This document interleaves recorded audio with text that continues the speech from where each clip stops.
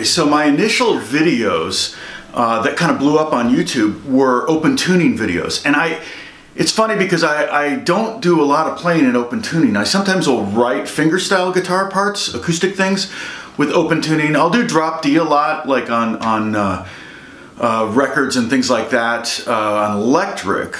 But I don't have my guitars generally tuned to open tunings, because I'm picking them up and doing reading, and when you're reading music and you have a guitar in open tuning, it makes it a lot more complex. I can do it. I read on all other instruments and I leave them tuned the way they're supposed to be tuned, like mandolin and banjo and things like that. But for some reason, you know, when I have a guitar tuned in open D or dadgat or something like that, my brain just won't work. I can't really read. Now, I've been neglecting the open tuning fans for a while, and I haven't done a video on that, and I've been getting a lot of requests from subscribers asking me to do something about open C. And to be honest, I was just thinking, like, when I think of open C, I think of like drop C. You drop it down to C, maybe drop the A string, or you drop the E string down to C, and maybe drop the A string down to G. But that's only half of this. That's only a half of the change in what is commonly referred to as open C tuning. So again, just as a review, the standard tuning is eat at Denny's, get bad eggs. Sorry, Denny's. Eat at diners, get bad eggs. And I'm just going to make sure it's in tune here, but I'm going to totally change it now. I've never played in open C, so this is me experimenting in open C. So if you're looking for an expert video on open C, this isn't it. But my brain works in a certain way that kind of deciphers. And so what I'm going to do is as I'm messing around with this, I'm going to explain what I'm doing. And then we'll both learn something at the same time, okay? Okay, so now I'm going to tune the E. So open C is C, G, C, G, C, E, okay? So we're going to lower 3 of the strings and raise 1 of the strings. So I'm going to lower the E string down to C. That's B. Now pitch is going to be an issue. So if I were to keep a guitar tuned this way, or tune it a lot, I might use heavier strings, because this is going to be a little flabby. It's going to go sharp if I hit it too hard, okay? Tuning the A string down to G. That'll be less of an issue because we're only going down a whole step instead of 2 whole steps. See, it's already going sharp. There's C, G, D. Okay, now I'm going to take the D down to, now right there I've got a 2 chord, a root, a 5th, and a 2nd, or a 9th if you want to call it. Like that would be C, G, D. And this would be F, F, C, G. And I can get right to the 3rd if I do. Okay, but that's all going to go away now that I'm going to tune this D string down to C. So now I know what the appeal to this is it's just a rich sounding tuning because it's so low. Okay, now I'm almost there. Okay, so we got G, or I'm sorry, C, G, C, G. Because the G string stays the same. We're gonna take this B string up. I'm salivating. I'm salivating at the thought of open C tuning here. Okay, taking the B string up to C shouldn't be an issue. It's only a half step. So we got C, G, C, G, C. Okay, computer graphics, computer. And then we leave E as it is. So now we have, and the 3rd is on top. So it's root, 5th, root, 5th, root. It's very important to know because you got a lot of things you can do right there. And anything that works on the C chord or C string, or the 6th string, which is C, will work on the 4th string, which is C, will work on the 2nd string, which is C. So that's kind of cool. You got 2 G strings, so you got a lot of redundancy in this tuning. So there it is there. Right away I got sus. Now the string that's going to mess me up, I'm pretty sure is going to be the 2nd string, because I'm not used to tuning that one up. or even anytime you move anything a half step, it's really going to throw you off. Whole step, sometimes you can figure that out pretty quick. Okay, so the first thing I'm going to go to is I'm going to find the 4 and the 5 because most songs have a 1, a 4, and a 5 in it. Those are your 3 main chords, and then of course the 6th chord would be the next one. But let's find the 4 chord. Well, that's just at the 5th fret, so that would be an F chord. And there's your G chord, and there's your sus. Now, F sus. That's a B flat, and that's one thing I can use is I can use this string to kind of find where I'm at because it's not changed, the E string. But what you're going to have to do is the root's going to be on the bottom string. So you're going to need to relearn that string. You know, you've got everything E, F, G, A, B, C, D, E. That's not the case anymore. So it's C, D, E, F, G, A, B, C. If it were in tune. So I could do that with all the other strings ringing out.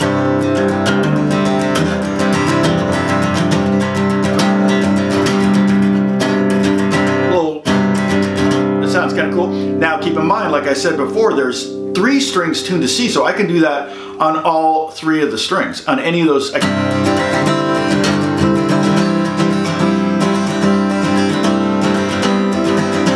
Right? Our finger.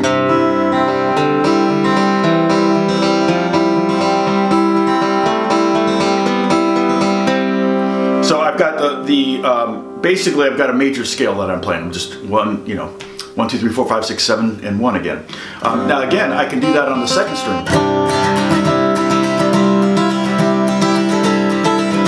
Oh boy, that's going to really require me to relearn. But if you play by ear, it's not going to be much of an issue. But if you're playing, trying to think, okay, okay, I go to the F note to the G. It's like it doesn't. It's totally wrong. Okay. Now, that said, I can do any combination of those 3 strings going up and down the neck. So,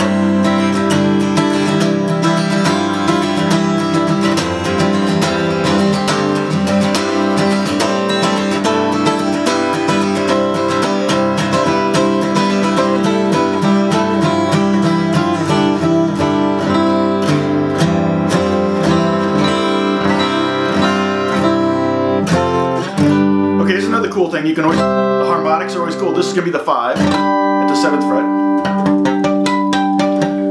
And I'm a little out of tune. I'm going to check my tuning real quick. Again, my guitar is just kind of getting used to the idea. And it's going to be mainly that bottom string that's going to be out of tune. Yeah, it's not bad, considering I was just playing. It was a little flat. Okay, so I can take like just the bottom 3 strings and play at the 5th fret and create kind of a pseudo 5 chord. I mean, sorry, 4 chord. So there's our F chord with a C chord on top, like an F power chord. So you can see here's the 6th chord.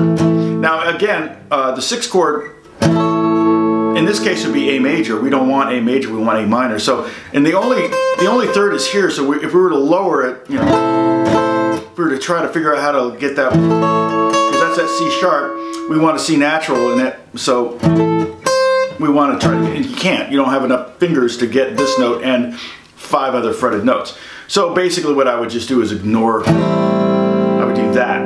So what I'm doing is I'm just I'm playing the bottom 3 strings at the 5th fret. You kind of the C with an F power chord in the bottom, a C with a G power chord in the bottom, and an A minor, an A5 chord, which a 5 chord again doesn't have a 3rd in it, just roots and fifths.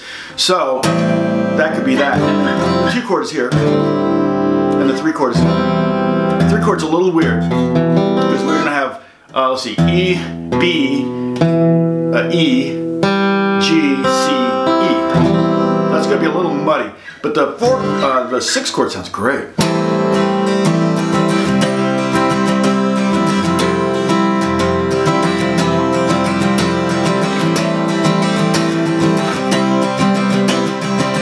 Now you see what I did there was I took that 4th string note down a half step, because here's a C, G, C, and then there's B, that's the major 7th, always a pretty note. And then the F chord, the 4 chord in any key is also going to have a major 7th. You wouldn't want to do it on the G chord because it would be an F natural, which would be a G7.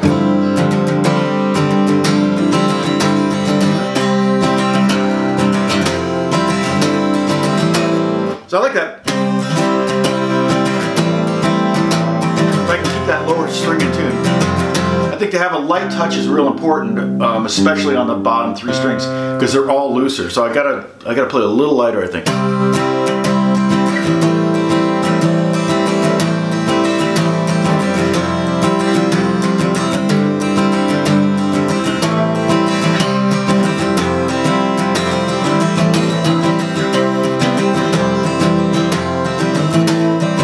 So if the 7th is down here, or 2 frets down below the pinky on the 4th string. So this, it already is an A minor 7th because I got a G in there. So that's redundant. I like keeping the A.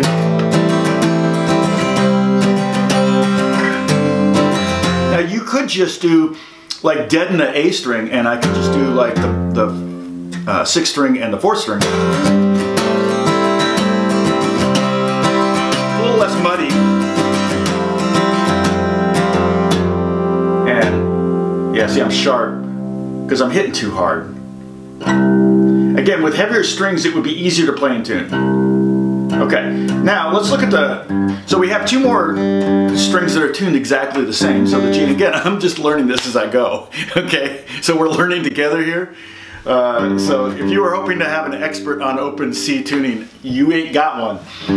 So I got 2 Gs though, and so G, and we're in the key of C. And anything I play is probably going to be C-centric. If I wanted to play a C minor chord, I'm going to have to...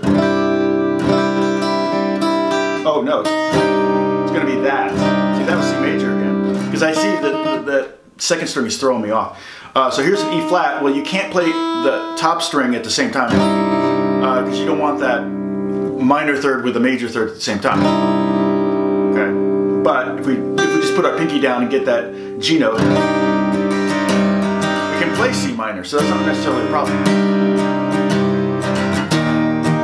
And that would be E flat, G, F, E flat, to C minor.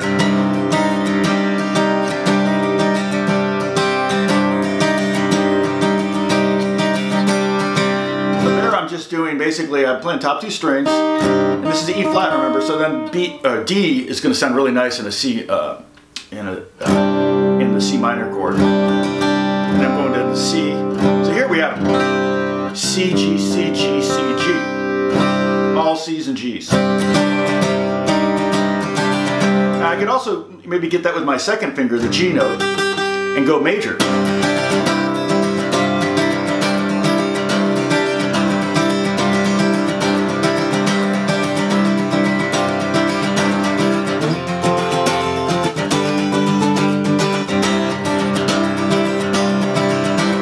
To have the on the top string, I don't even need to put the G there if I don't want to. I could let everything else ring out.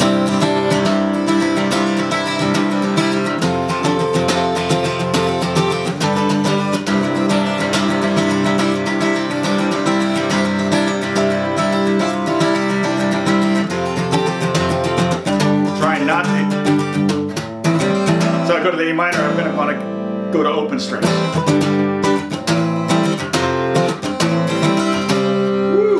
Really going sharp there. Yeah, it's definitely a heavier string is going to be required to do this tuning. I'm using Elixir lights on here. So I think the bottom is, what is the bottom on Elixir lights? It's 52? Top is 11? 12? 12. Yeah, I think it's a 12.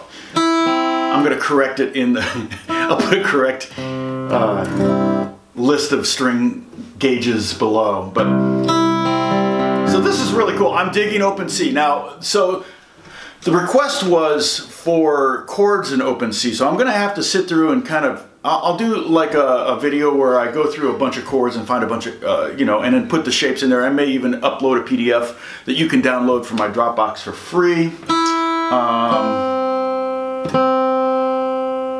Yeah, this is, just checking my tune. This is pretty cool. I'm digging it. I'm digging this tuning. I have to admit, I've never played in it before. And so I was going to talk about the G strings. So we can go G, A, B, C, D, E, F is here, 10th fret, G.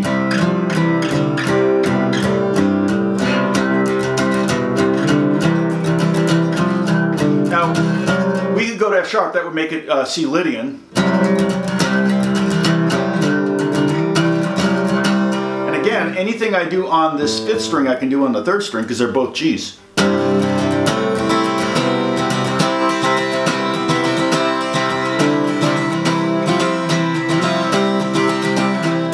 Lydian.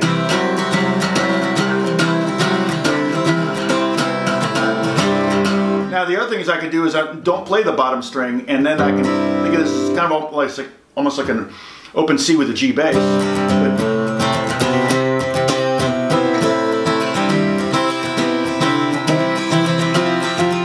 be like an F chord here, and a G chord. There's our C chord. Then I can save that low E or low C string for like a dramatic moment.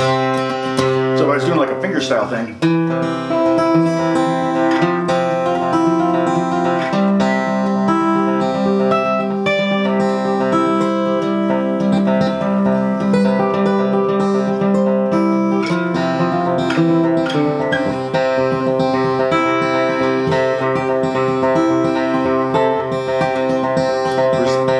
So this is C.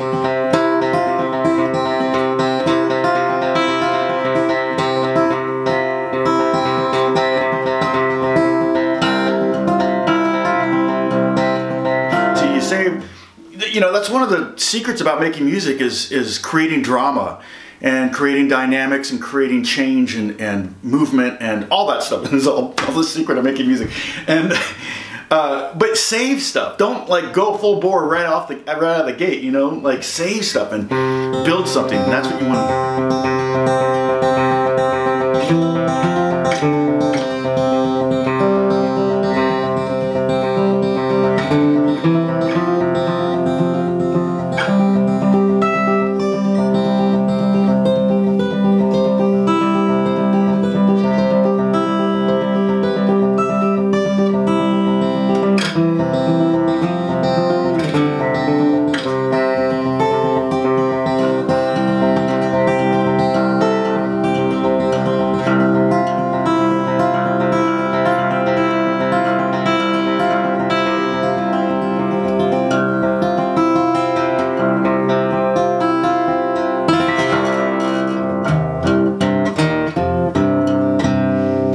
The slide out.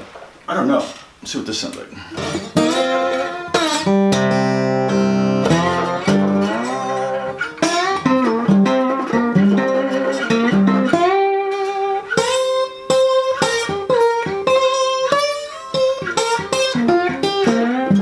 Kind of cool because everything down a whole step is going to sound good.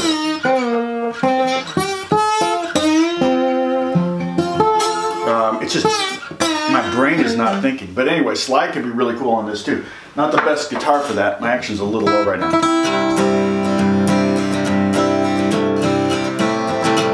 Go to 7th. So that's a B flat.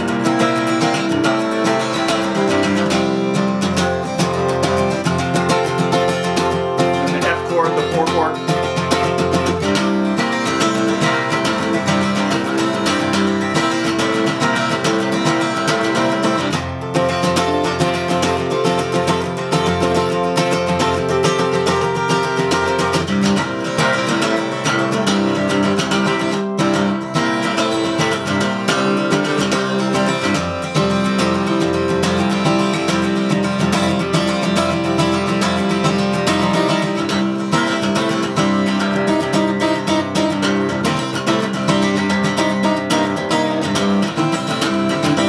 Using that minor third and major third, I guess you could. When I'm putting that 7th in there, the B flat, and it actually makes it more sellable, I think. It makes it more like an E, like a C7 sharp 9 kind of vibe.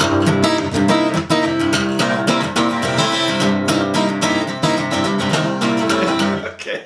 Well, I'm gonna leave this guitar tuned like this for a couple days, but hopefully it won't jack anything up. I'm pretty sure we're okay. It's not, the strings aren't crazy. They're a little light, but heavier strings would be better. Anyway, that was fun. I hope you had fun.